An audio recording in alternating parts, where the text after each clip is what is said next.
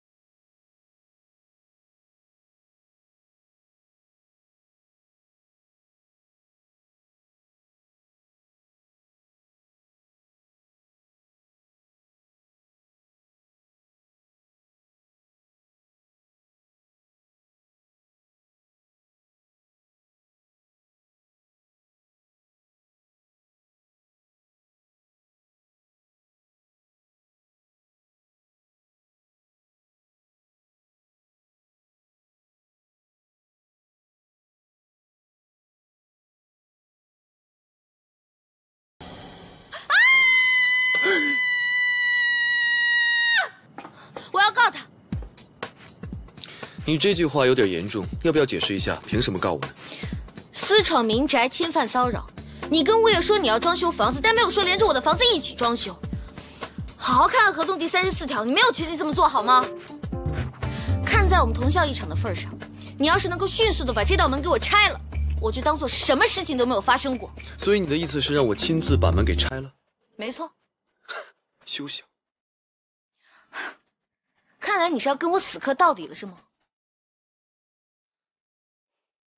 进去。哎，等我一下，等我一下。陶宇飞，我不想把事情闹大，你也不要太过分。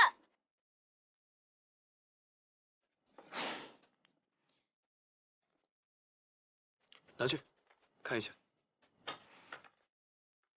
你口口声声说这是你的房子，看清楚了没？你的房契上面写的是谁的名字呢？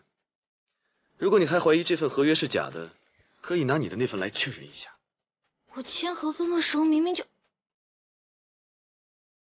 房子是我的，2间都是。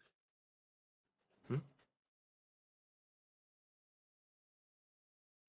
李小姐，我会自己处理的。段先生，不好意思啊。没事，没事。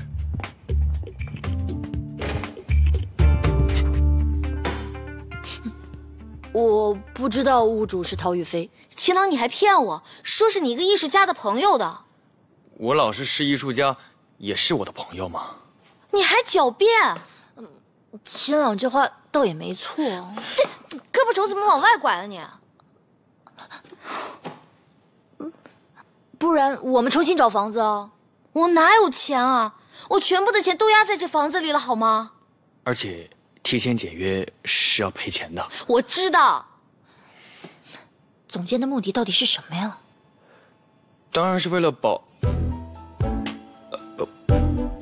证自己的投资不会白费啊。我老师只是纯粹投资买房，原本就是要出租的。刚好陈英姐在找房子嘛，与其租给外人，不如租给陈英姐啊。真的只是这样吗？不是因为总监对陈英姐特别好吗？怎么可能？他呀，只是为了整我。怎么会？我老师他……陶宇飞，陶宇飞！